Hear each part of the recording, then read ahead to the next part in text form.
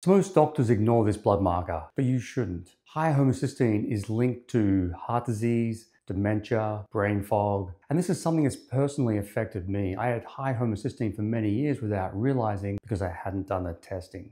And the main treatment for high homocysteine is B vitamins. But even if you're taking B vitamins, your levels still may be high. In this video, I'm going to break down exactly what homocysteine is, why it matters for your health, how to test for it, and more importantly, if it's high, how to reduce your levels and get them into the optimal range. At the end of this video, I'll give you a step-by-step guide on how to improve your homocysteine levels. This will help to protect your heart, reduce your risk of dementia, and just help you feel good overall. Alright, so what is homocysteine and why should you even care? Homocysteine is a natural substance your body makes when it breaks down an amino acid called methionine. And you get that from protein like meat and eggs and other protein sources. Homocysteine is a part of a process called the methylation cycle. And if you've heard of methylation before, it's kind of like your body's master switch for things like brain function, detox, energy, and even DNA repair. Homocysteine sits right in the middle of this cycle. And to keep homocysteine in check, your body needs B vitamins like B2, B6, folate, and B12 to help your body recycle homocysteine properly. But if those nutrients are missing, or if your body can't use them well, homocysteine starts to accumulate. And when that happens, it can damage your blood vessels, affect your brain, and throw your whole methylation system off balance. So even though it's part of a normal part of your biology, too much homocysteine is a big deal. So how do you test for homocysteine? Well, the good news is it's a simple blood test. You can ask your doctor for this test, or at Planet Naturopath, we include this in any of our longevity or cardiovascular tests. And even though your doctor can do this test, more than likely they will not do it as part of a checkup. It's not part of a normal CBC, CMP, you've got to ask for it. And even then they may not do it. Often doctors do this after someone's had a heart attack, but by then it's too late. And when you get your test results, you'll usually say that somewhere between 0 and 15 or 5 and 15 is normal. But when it comes to protecting your heart and your brain health, you really want to be between 5 and 8. Not too little, not too much. And the standard reference range on the lab is far too broad. So if your levels are above 10, that's a red flag. And it increases your risk for heart disease, stroke, and cognitive decline. And if your levels are below 4, that may or may not be a problem also. It can be potential oxidative stress or overmethylation that's leading to very low levels. Now to help you figure out why your homocysteine is high, you want to do checks for B vitamins like B2, B6, B12, and folate. But also measure something called methylmalonic acid. That's a measurement of the cellular levels of B12. It can be done in a blood test or an organic acids test. There's another marker that you can check in an organic acids test called FIGLU, and that's measuring the cellular levels of folate. So even though the blood levels of B12 and folate might be good, you want to make sure the cellular levels are optimal.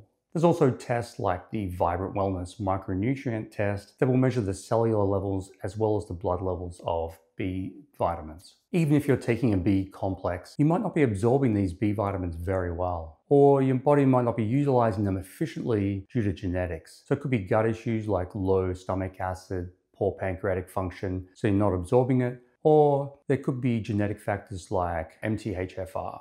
So if your homocysteine stays high after taking B vitamins, you want to do testing to find out exactly why this is happening. So as I said, you want to check homocysteine because this can damage the lining of your blood vessels. That can lead to more inflammation, plaque, and a bigger risk of heart disease like stroke or heart attack. And it can also affect your brain, leading to memory loss, inflammation, brain fog, and even diseases like Alzheimer's. So getting tested for homocysteine when you're younger, and then you can be more proactive and take steps to prevent these problems happening when you're older. So if you're taking B vitamins and your homocysteine is still high, we need to look at other factors in why this is happening. So one of the first things I'd look at is genetics like MTHFR, which a lot of people have heard about, but there's other genes in the methylation cycle like CBS, NTRR, that make it harder to process or break down B vitamins, and that can lead to an accumulation of homocysteine. So if this methylation cycle is not working, you want to make sure that you're getting the activated forms of B vitamins. This could be methylfolate, methylcobalamin,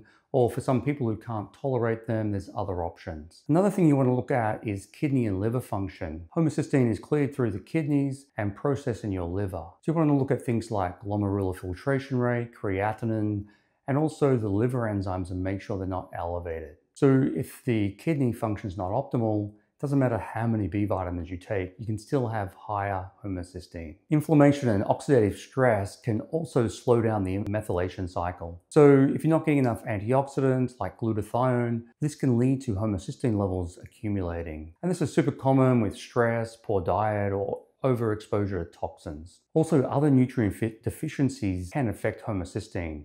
It's not just about the B vitamins. You need things like zinc, magnesium, choline. There's something called trimethylglycine that can also help to lower homocysteine. So if one of these nutrients is lacking, the system can stall and homocysteine levels can accumulate. Also things like thyroid and hormone imbalances. Low thyroid can also slow down methylation. High levels of cortisol, which is your main stress hormone, can also affect the methylation cycle. So if you're having a hard time getting your homocysteine down, these are other things to check. Also, some common medications that people take, like proton pump inhibitors, metformin, methotrexate, these can interfere with B vitamin absorption. And so even though you might be taking B vitamins, you may not be getting enough. And also things like smoking, alcohol, and just poor diet can have a negative effect on your homocysteine levels. So it's not just about taking a B complex and hoping for the best. Homocysteine is a much bigger picture. And the good news is once you work out these underlying triggers that could be causing your elevated homocysteine, it's easier to get the levels in balance and stay in balance. Next up, I'm going to walk you through a step-by-step plan to bring your homocysteine levels down. Step 1.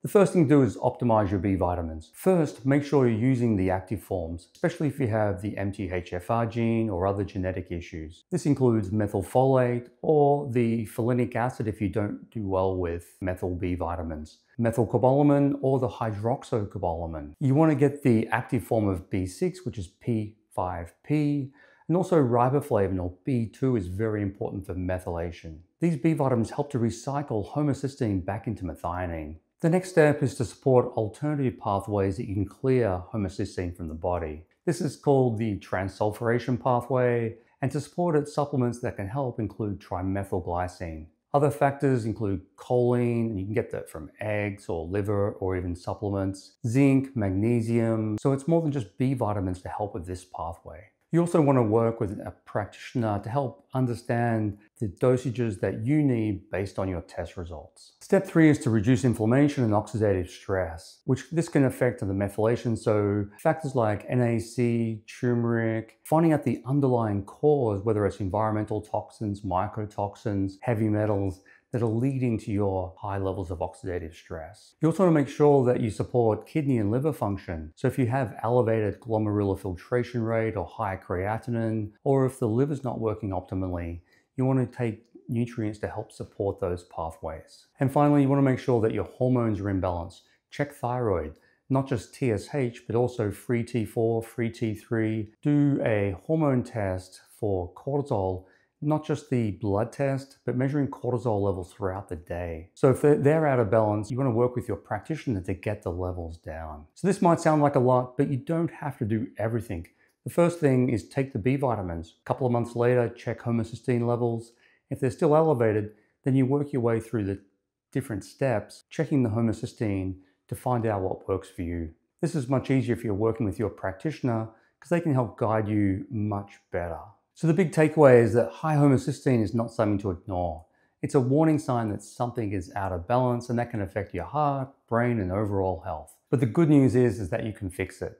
And it's not just about taking B vitamins, but about looking at the overall health, genetics, inflammation, nutrition, lifestyle. So finding the root cause and following a plan that will work for you. If you've been dealing with high homocysteine, let me know in the comments below what's worked for you. And if you're interested in a more detailed video about all the different cardiovascular tests you should do, watch this video next.